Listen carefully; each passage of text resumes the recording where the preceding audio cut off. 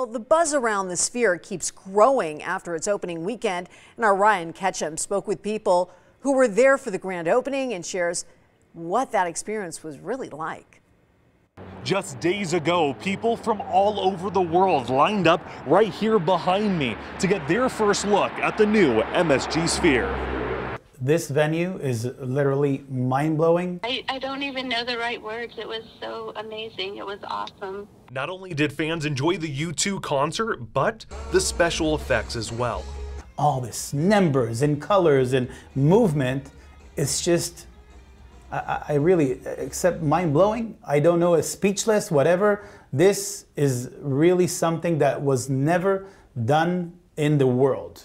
Creating this new state-of-the-art venue wasn't an easy task. It took 5 years and $2.3 billion to build.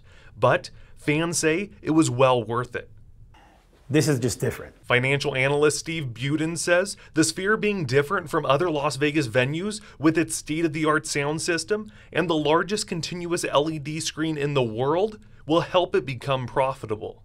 I think it'll be a lot easier for them to book talent than the other arenas. The Sphere has several forms of revenue. U2 will host concerts there through December 16th, with tickets on their website ranging from $500 to $1,400.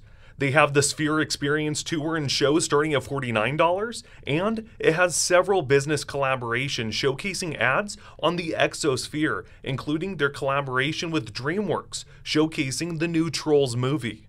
Buden says he believes with all the forms of revenue, it won't take them long to recover. The entertainment business is very risky, but for them to recover their investment in 3 to 5 years wouldn't surprise me at all. U2 will play again this Thursday, but there's still no word yet on the news shows that the Sphere will host once U2 ends its residency on December 16th. Reporting from the Sphere, I'm Ryan Ketchum.